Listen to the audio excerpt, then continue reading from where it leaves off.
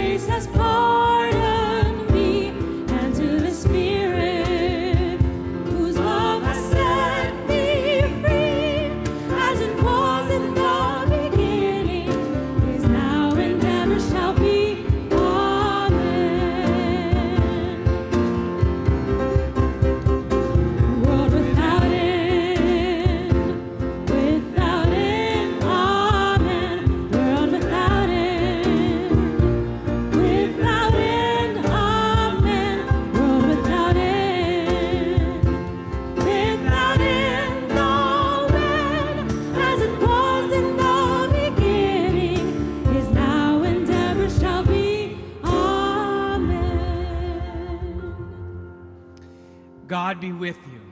And also with you. Let us pray. Grant us, Lord, not to be anxious about earthly things, but to love things heavenly. And even now, while we are placed among things that are passing away, to hold fast to those that shall endure, through Jesus Christ our Lord, who lives and reigns with you and the Holy Spirit, one God, forever and ever. Amen. Please be seated.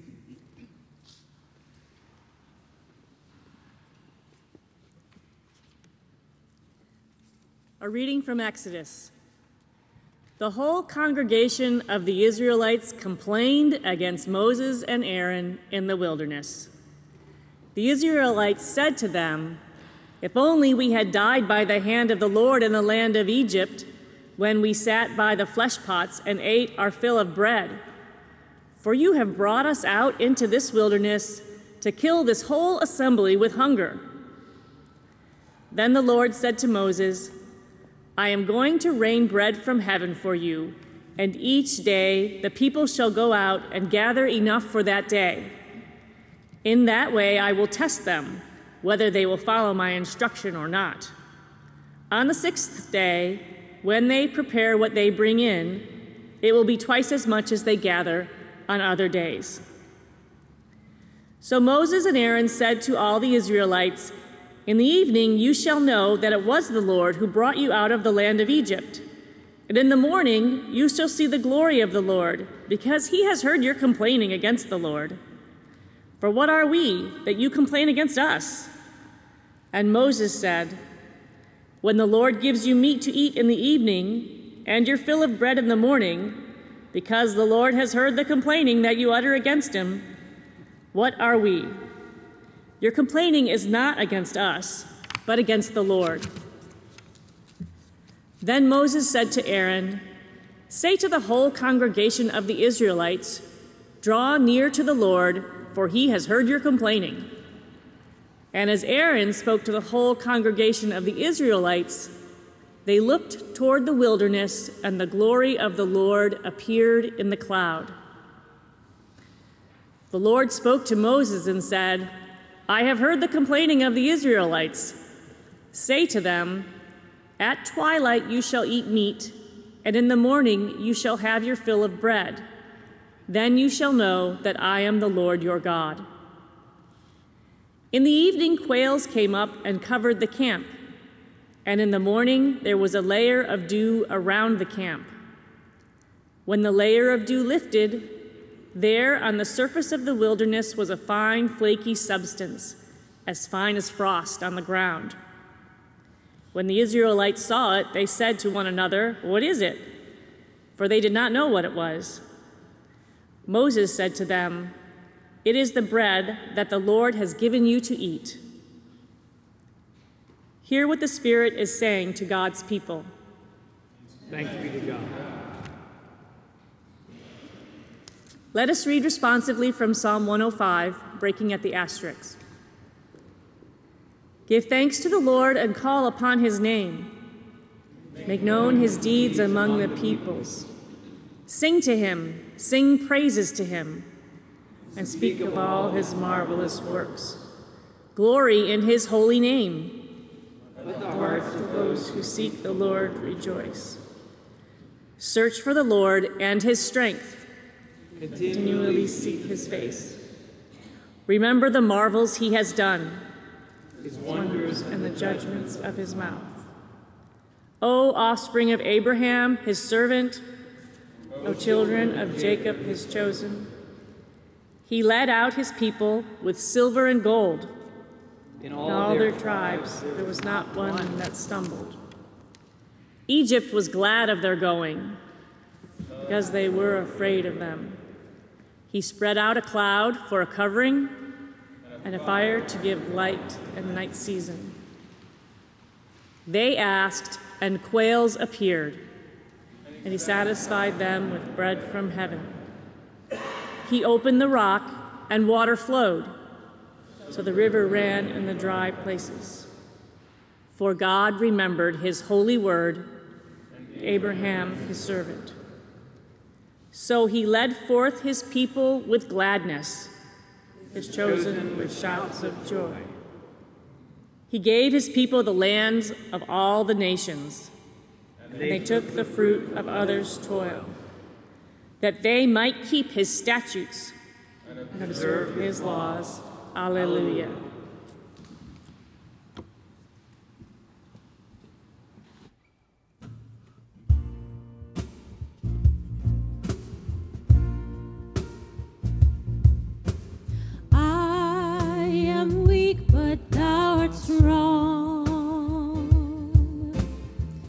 Jesus, keep me from all wrong. I'll be satisfied as long as I walk. Let me walk close to thee. Just a closer walk with thee. Granted, Jesus is my plea. Daily walking close to thee. Let it be, dear Lord, let it be. Through this world of toil and snares. If I falter, Lord, who cares? Who with me my burden shares? None but thee, dear Lord, none but thee. Just a closer walk with thee. Granted, Jesus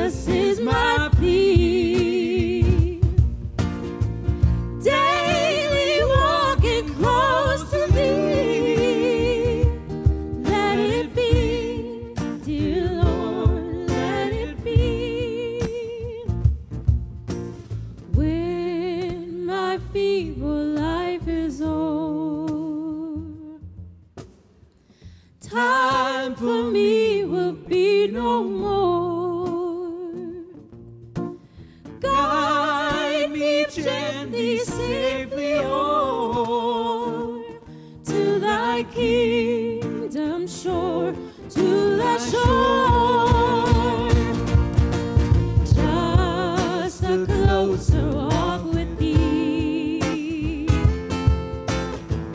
Granted, Jesus is my plea. Daily walking close to thee. Let it be, dear Lord, let it be. Let it be, dear Lord, let it be.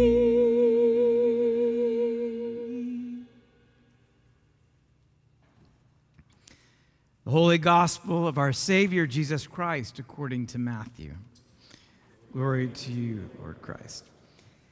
Jesus said, "The kingdom of heaven is like a landowner who went out early in the morning to hire laborers for his vineyard. After agreeing with the laborers for the usual daily wage, he sent them into his vineyard. When he went out about 9 o'clock, he saw others standing idle in the marketplace, and he said to them, 'You also go into the vineyard, and I will pay you whatever is right.' So they went. When he went out again about noon and about 3 o'clock, he did the same. And about 5 o'clock he went out and found others standing around, and he said to them, 'Why are you standing here idle all day?' They said to him, 'Because no one has hired us.' He said to them, 'You also go out into the vineyard.' When evening came, the owner of the vineyard said to his manager, 'Call the laborers and give them their pay, beginning with the last and then going to the first.' When those hired about 5 o'clock came, each of them received the usual daily wage. Now, when the first came, they thought they would receive more. But each of them also received the usual daily wage. And when they received it, they grumbled against the landowner, saying, 'These last worked only 1 hour, and you have made them equal to us, who have borne the burden of the day and the scorching heat.' But he replied to one of them, 'Friend, I am doing you no wrong. Did you not agree with me for the usual daily wage? Take what belongs to you and go. I choose to give to this last the same as I give to you. Am I not allowed to do what I choose with what belongs to me? Or are you envious because I am generous? So the last will be first, and the first will be last.'" The gospel of the Lord. Praise to you, Lord Christ.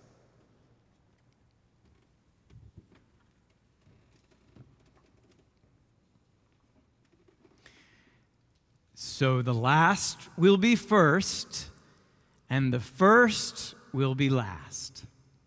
Please be seated.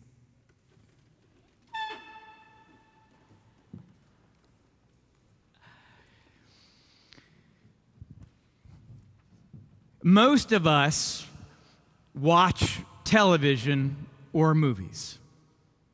Many of us drive cars or ride in cars or buses or things that get us from A to B. And all of these things, like so much in our lives, costs money.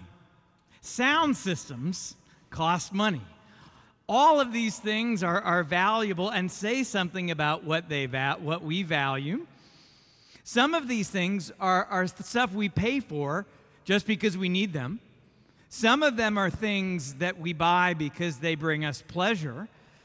And some of these things we buy or invest in or give out of our generosity or philanthropy allow us to co-create in a way with God a world that is more loving, more just, and more humane. We are connected to one another through a web of material things.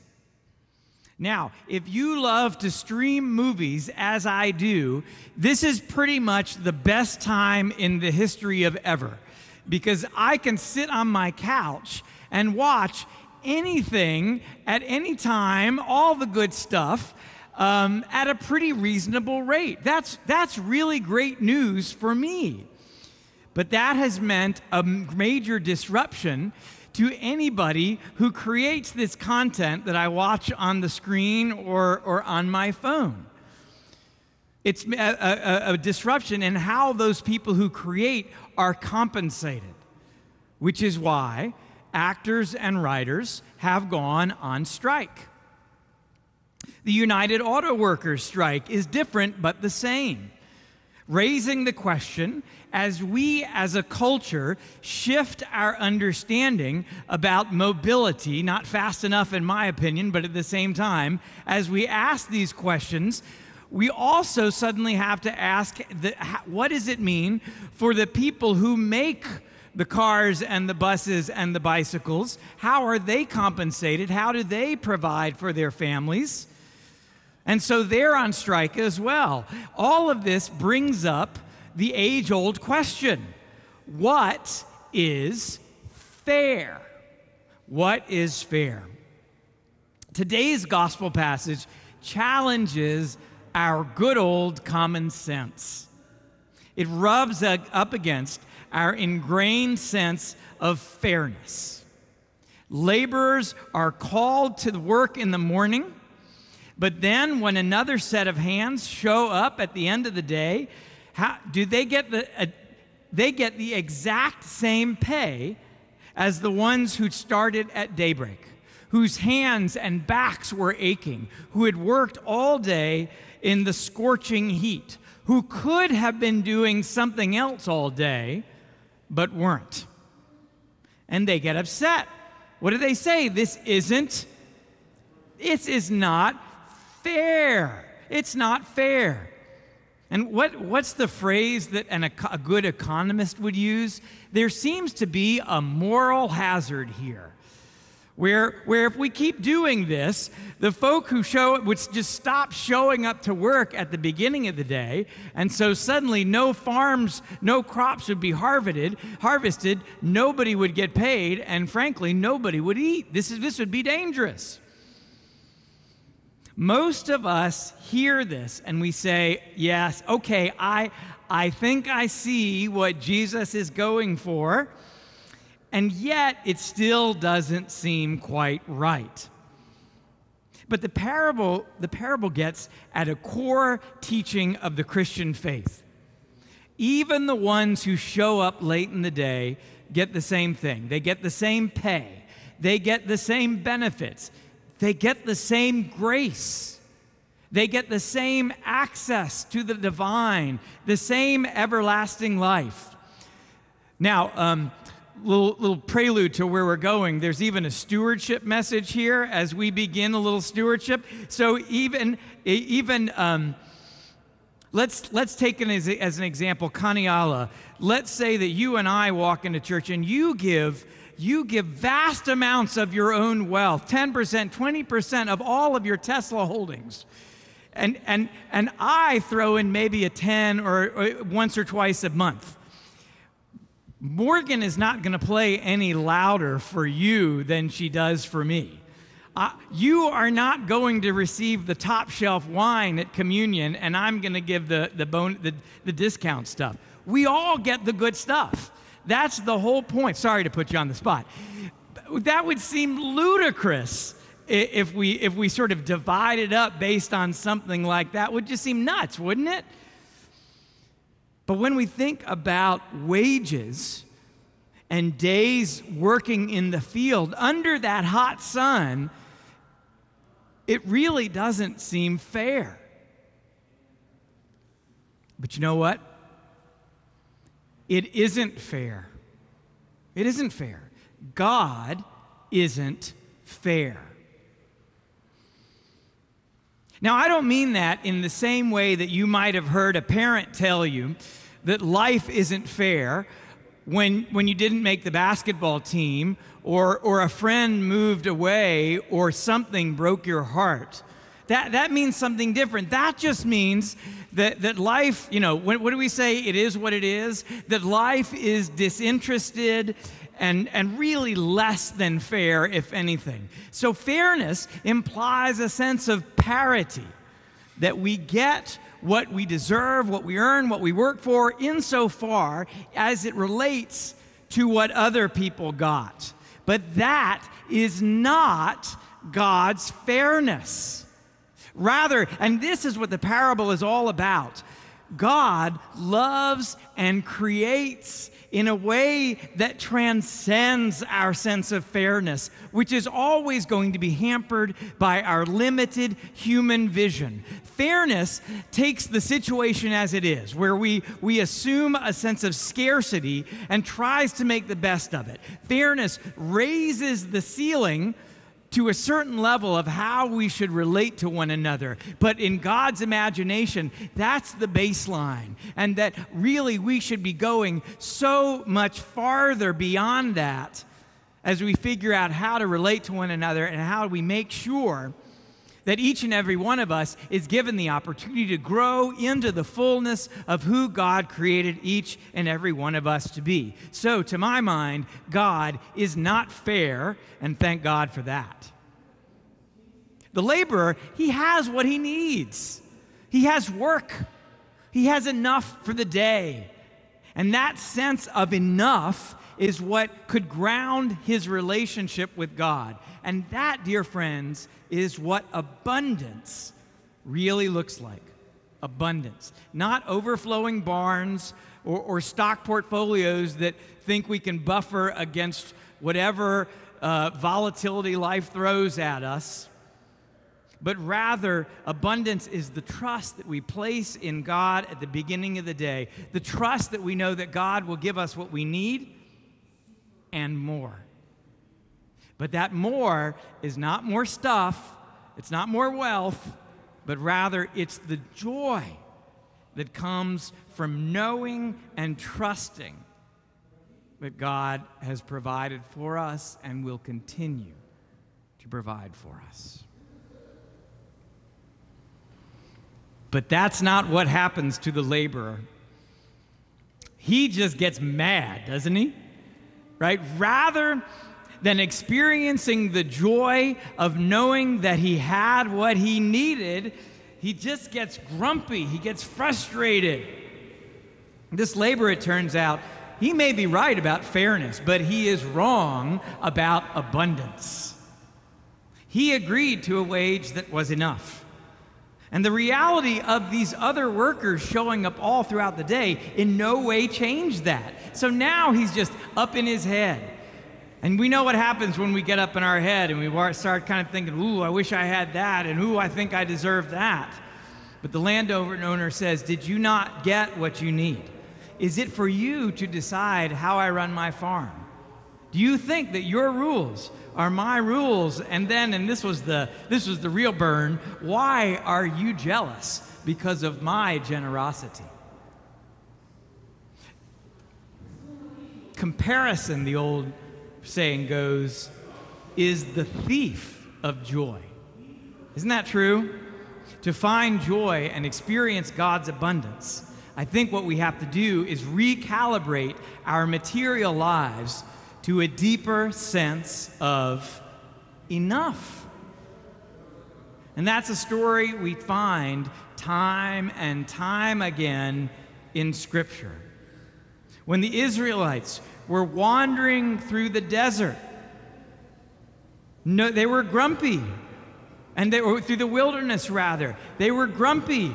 They were mistrustful and tired and probably just desperate for a place where they could take a shower and charge their phones. They cried out to God, who gave them what? Enough for the day. Enough. That's it. Enough for the day. Flaky bread, an almost ephemeral meal that showed up with the morning dew and would not last. Some quails that wandered into their camp. Not a great feast, nothing that would weigh them down, nothing they could throw in their bags or in their cooler and pull along, but rather enough for the day. An old Buddhist monk used his cup of tea to describe it. Please don't fill my cup too high, he said, because then it would just slosh over and burn my hand. Or if you filled it all the way to the top, I might have more tea, but do those few extra sips really change my experience of having the tea? And more to the point, once I do that, I've got to spend all of my focus and energy keeping that tea from spilling over, and suddenly I'm not enjoying the tea anymore, am I? But this is about far more than tea or quails or even a day's pay.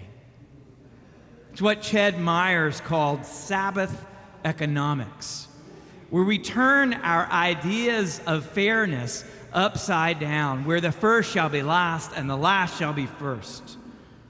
Remember what the economists called this? Moral hazard, the sense that if everybody just gets paid the same no matter when they showed up, that nobody would show up for a good day's work. Where then is the cry of moral hazard when workers cannot pay for groceries while top management is paid a king's ransom? What is moral hazard if not cheap goods that raid natural resources while keeping the hands that assemble them in poverty? Our economy is changing before our eyes, and so many of us, every time we pick up our phones, are creating reams of valuable data that advertisers and corporations can take straight to the bank. And yet, the policy that lifted children out of poverty, remember $500 for every child, how fast that went away? That policy is the one that gets labeled a moral hazard. Where are the cries when we incentivize massive barns of wealth for some while we ignore those in the cold, just outside those barns? You give me fairness, and I'll respond that God isn't fair. God was never fair. God transcends fairness, which in our world turns out to be quite malleable and always seems to end up with some barns getting bigger and other folks getting colder. We've built our material world around something far different than enough for the day. And we've managed to turn God's infinite abundance into a very human zero-sum game. This is not God's way. This is not God's economy, where fairness starts as a standard but soon can become a stumbling block if that's where we stop. In God's economy, there were two workers. There were actually many workers, and each of them had enough for the day. And that is where we begin. Teach us, we pray, not to be anxious about earthly things, about things passing away, but to love things heavenly. Teach us to know the meaning of enough. Over the coming 5 weeks, we'll ask you to prayerfully consider how you might support the work and mission of Trinity Cathedral. You'll hear about ministry, and you'll hear about outreach and musicians and choirs and congregational life. What I want you to think about in this time is not just what is enough, but what level of giving will help you to rest in God's abundance.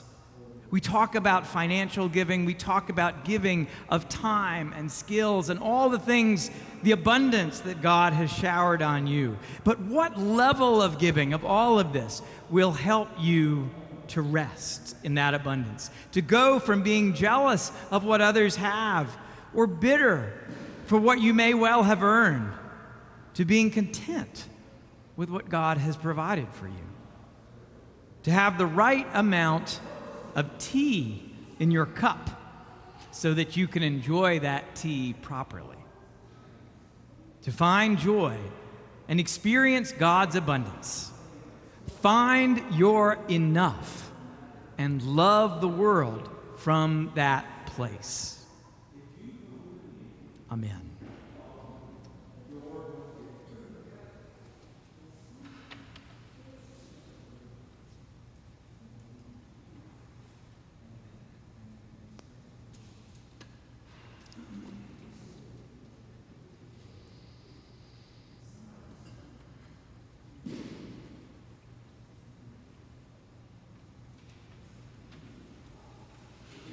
Our service continues on page 8 as we profess our faith together. We believe in God, who creates all things, who embraces all things, who celebrates all things, who is present in every part of the fabric of creation. We believe in God as the source of all life, who baptizes this planet with living water. We believe in Jesus Christ, who suffers with the poor, the malnourished, and the refugees, who loves and cares for this world. And we believe in Jesus Christ, the seed of life, who came to reconcile and renew this world and everything in it. We believe in the Holy Spirit, the breath of God, moves with God, and who moves among and with us today. We believe in everlasting life in God.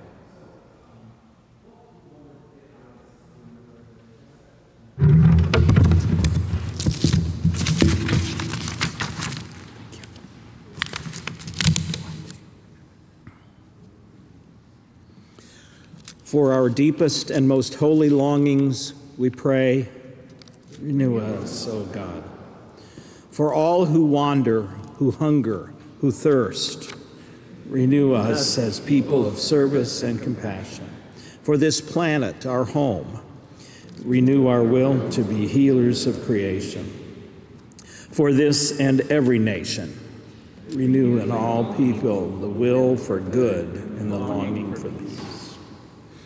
For those whom we hold in our hearts, especially Sue, Laura, Paul, Karen, Tony, Deborah, Charlotte, Lori, Jim, Nancy, Stuart, Tim, Tanya, David, Paula, Morgan, Arlena, William, Jason, and Shimona. We pray for loved ones who have recently died and for their families, especially Kathy Geary and Eli Stein. We pray for U.S. military personnel and for their families. We pray for our companions in the Diocese of Belize and the Diocese of Tanga, Tanzania. In the diocesan cycle of prayer, we pray for St. Barnabas Church, Bay Village, St. Thomas Church, Berea, St. Matthew's Church, Brecksville, St. Andrew's Church, Cleveland. In the Anglican cycle of prayer, we pray for the churches in the Diocese of Ahouata, Nigeria. We continue to pray for the health of our presiding bishop, Michael B. Curry. We pray for the Peace, Justice, and Mercy mission team as they cultivate opportunities for us to do justice, love mercy, and walk humbly with God. We pray for the individuals and families affected by the deadly flooding in Libya and earthquake in Morocco. We pray for those who have recently died, including Kenny McCullough, uncle of Matt McCullough. We offer blessings on those celebrating birthdays this week. Eric Funston, Carol Grassgreen, Bruce Holloway, Jennifer Rich, Cynthia Reese, Amy Wentz, and Corrine Wheeler. Bless these and all creation with your goodness and renew our trust in your love. Amen. Amen. Accept the fervent prayers of your people, O God. In the multitude of your mercies, look with compassion upon us and all who turn to you for help. For you are gracious, O lover of souls, and to you we give glory, blessed Trinity, now and forever. Amen. Let us confess our sins against God and one another. Most merciful God, we confess that we have sinned against you in thought, word, and deed. by what we have done and by what we have left undone. We have not loved you with our whole heart. We have not loved our neighbors as ourselves. We are truly sorry, and we humbly repent. For the sake of your Son, Jesus Christ, have mercy on us and forgive us, that we may delight in your will and walk in your ways, to the glory of your name. Amen. Almighty God, have mercy on you, forgive you all your sins through the grace of Jesus Christ, strengthen you in all goodness, and by the power of the Holy Spirit, keep you in eternal life. Amen. The peace of Christ be always with you, also with you. Peace be with you. Sorry to put you on the spot. I hope that's okay. Oh. You know, this is like SeaWorld. You're in the splash zone. You're in the first few rows.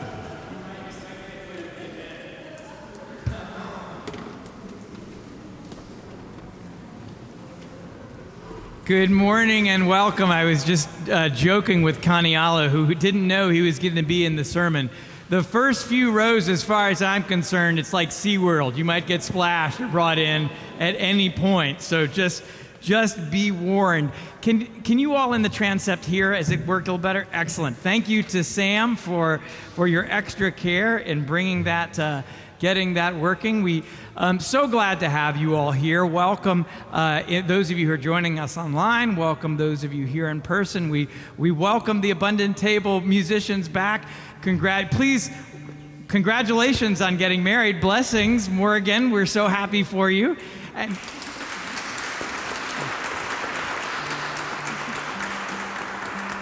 2 weeks of marriage and you get a round of applause. All right? Excellent. Good. We are beginning our stewardship campaign. This is a season where we invite you not only to participate in the ministry in the coming year, but this is a celebration of Trinity's ministry. There's so many wonderful things happening, not only events in the coming 6-7 weeks, but also lots of things in our ministries that are really blooming, and I invite you to be a part of it in any way you can, and I invite you to prayerfully consider how you can share financially to help support that. Next Saturday, I invite you to something called the Diocesan Innovation Day, where we're going to be led through churches all over the diocese. We'll be at Bellwether Farm. People from these churches get to share different ideas, good ideas, crazy ideas. What's the phrase? It's crazy enough, it just might work. But you know what? This is a great season of creativity and innovation. And so I invite you, if you'd like to participate in that, check out our e-news or our website or the diocesan website to find out about that. October 2nd through 10th is a week of action in opposition to the death penalty in Ohio. It's sponsored by Support Ohio and Stop Executions and the No Death Penalty Ohio Coalition. If you would like to go to Columbus, Catherine Smythe-Zeitz is a leader of Episcopal Peace Fellowship.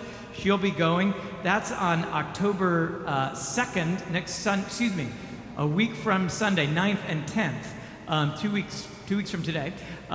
Or if you'd like to submit a prayer that will be read on the Capitol steps, as well as we'll find a way. Some of those prayers we'll share in liturgy.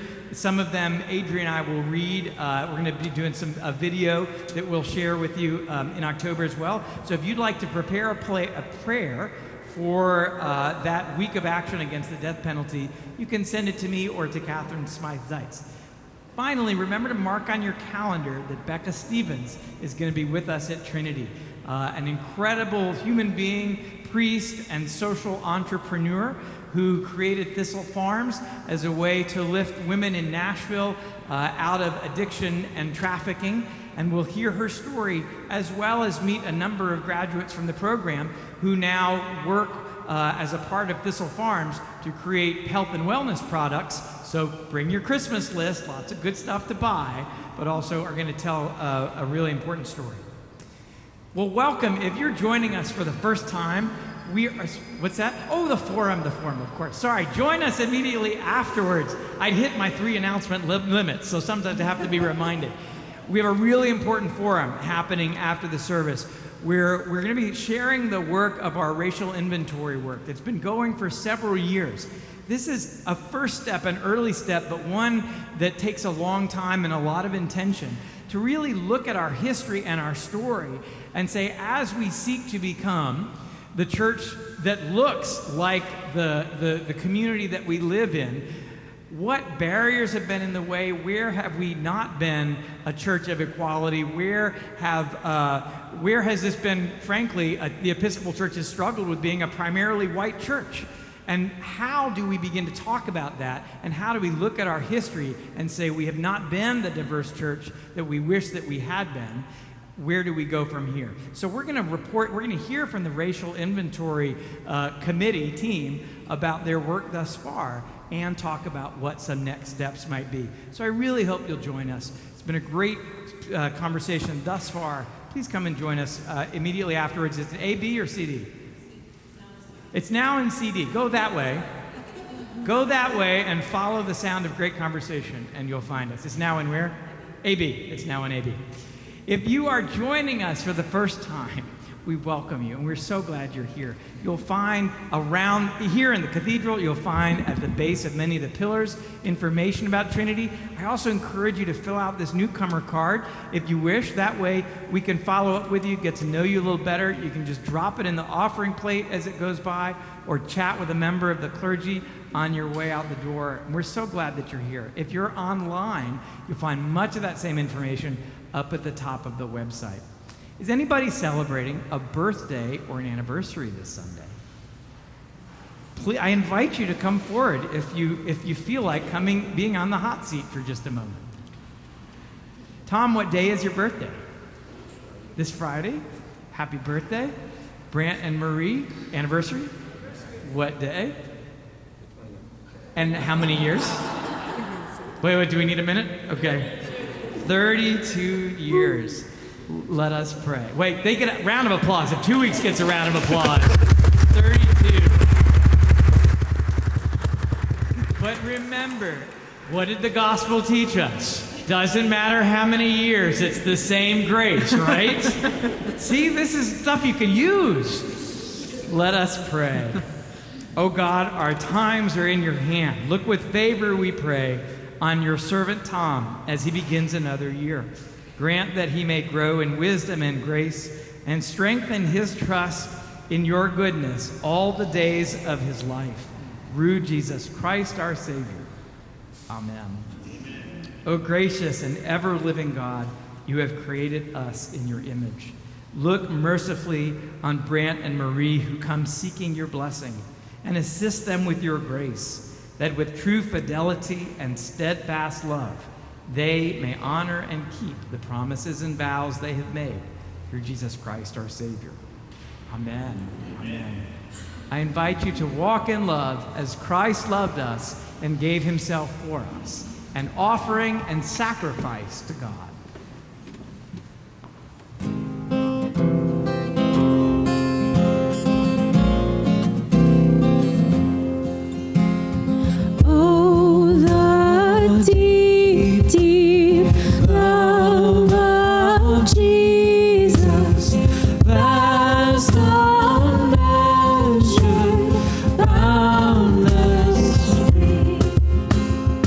Rolling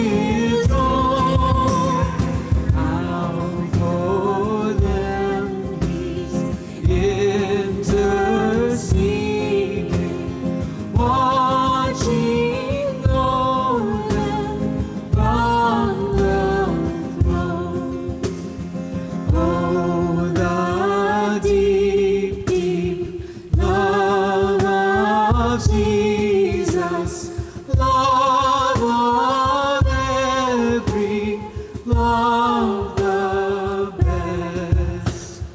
'Tis an ocean vast of blessing, 'tis a haven sweet of rest. Oh, the deep, deep love of Jesus, 'tis a heaven to me, and it lifts me up to glory, for it lifts me up to thee.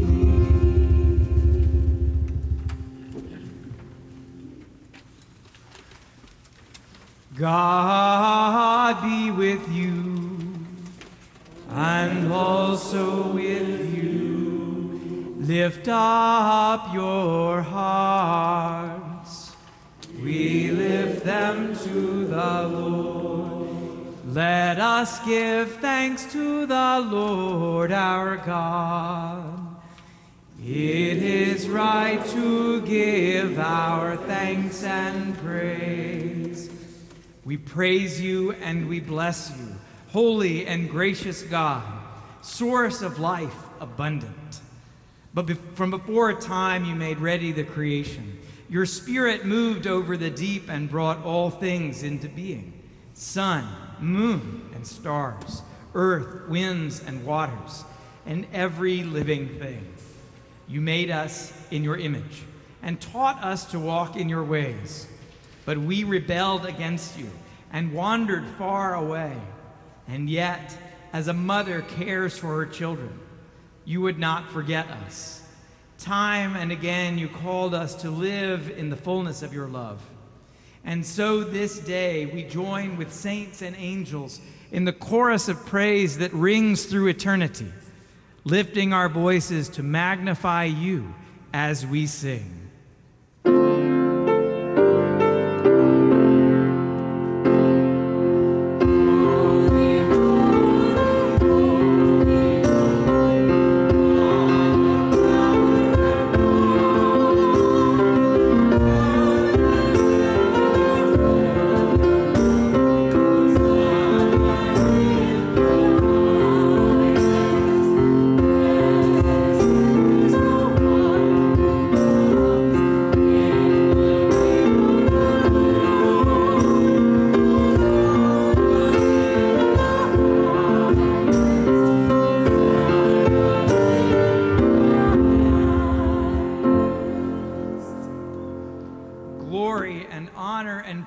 To you, holy and living God, to deliver us from the power of sin and death, and to reveal the riches of your grace. You look with favor upon Mary, your willing servant, that she might conceive and bear a son, Jesus, the holy child of God. Living among us, Jesus loved us. He broke bread with outcasts and sinners, healed the sick, and proclaimed good news to the poor. He yearned to draw all the world to himself, yet we were heedless of his call to walk in love. Then the time came for him to complete upon the cross the sacrifice of his life, to be glorified by you. On the night before he died for us, Jesus was at table with his friends. He took bread, gave thanks to you, broke it, and gave it to them and said, "Take, eat. This is my body, which is given for you. Do this for the remembrance of me." Now gathered at your table, O God, as supper was ending, Jesus took the cup of wine. Again he gave thanks to you, gave it to them, and said, "Drink this, all of you.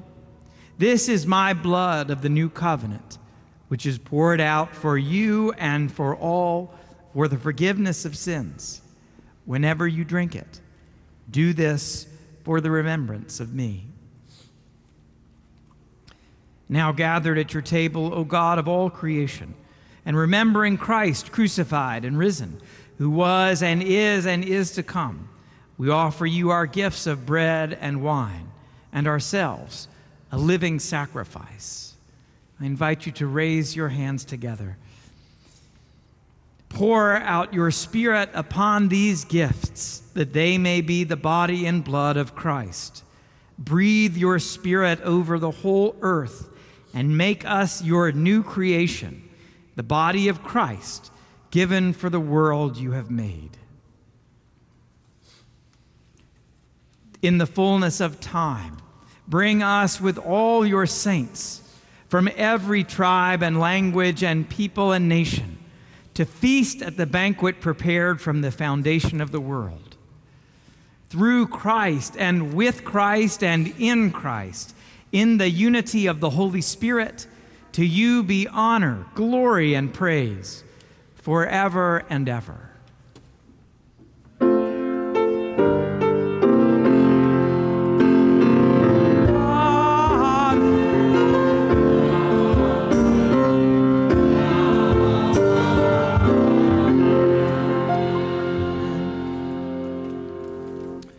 As Christ teaches us, we pray.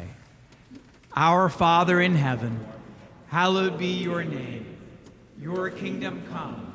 Your will be done, on earth as in heaven. Give us today our daily bread. Forgive us our sins, as we forgive those who sin against us. Save us from the time of trial, and deliver us from evil.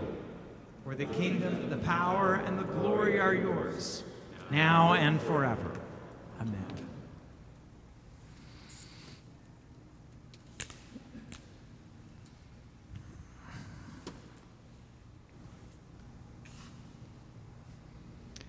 God of promise, you have prepared a banquet for us. Happy are those who are called to the supper of the Lamb. The gifts of God for the people of God. Take them in remembrance that Christ poured himself out for us. Guys, we share the same mind, the same love in one body.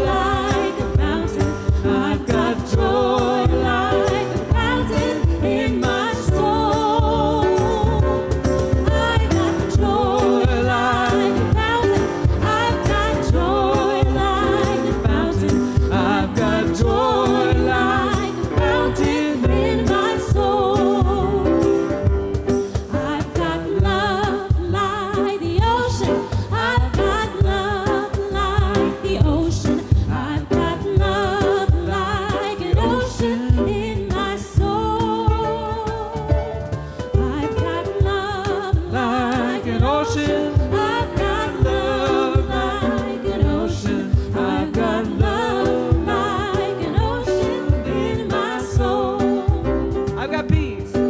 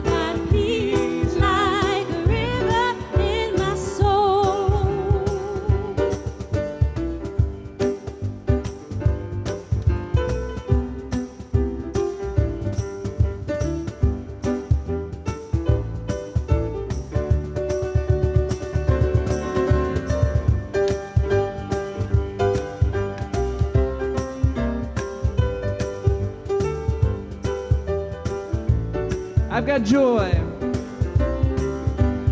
I've got joy like a fountain. I've got joy like a fountain. I've got joy like a fountain in my soul. I've got joy like a fountain. I've got joy like a fountain. I've got joy like a fountain in my soul. Lastly, I've got love. I've got love like an ocean. I've got love like an ocean. I've got love like an ocean in my soul. I've got love like an ocean. I've got love like an ocean. I've got love like an ocean in my soul.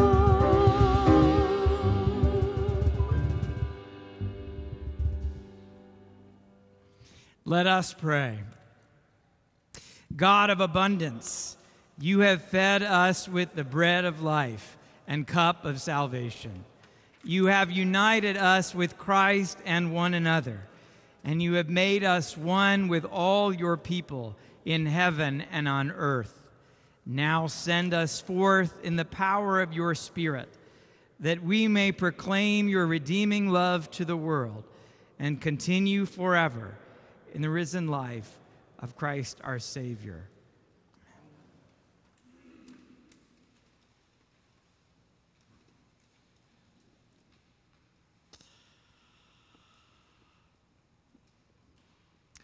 May the God who creates life, the Savior who loves life, and the Spirit who is the fire of life bless you and keep you this day and forevermore.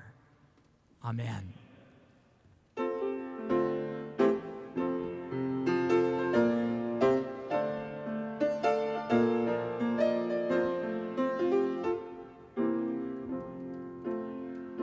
Brother sun, sister moon, your light shines from the heavens, giving glory to the Maker. Gentle wind, welcome home. You've been traveling with your song, singing glory, all the glory to the Maker. Hallelujah. Hallelujah. Hallelujah. Singing glory.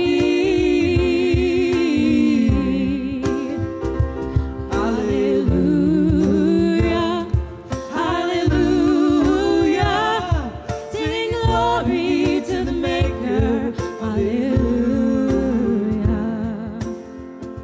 Sweet as rain, serenade, pouring down from the heavens. Bring all your blessings, every blessing from the Maker. Singing hallelujah. Hallelujah. Hallelujah. Singing glory.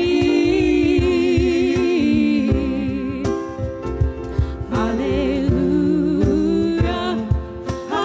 Hallelujah. Singing glory to the Maker. Hallelujah. Hallelujah. Hallelujah. Singing glory.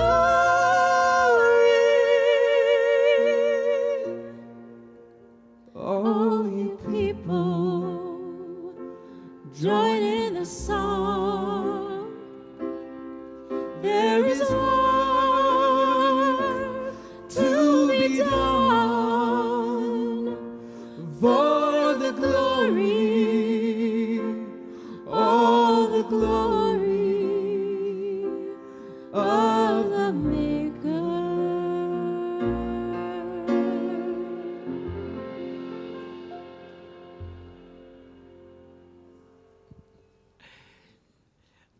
Let us go forth into the world, rejoicing in the power of God's Spirit. Thanks be to God.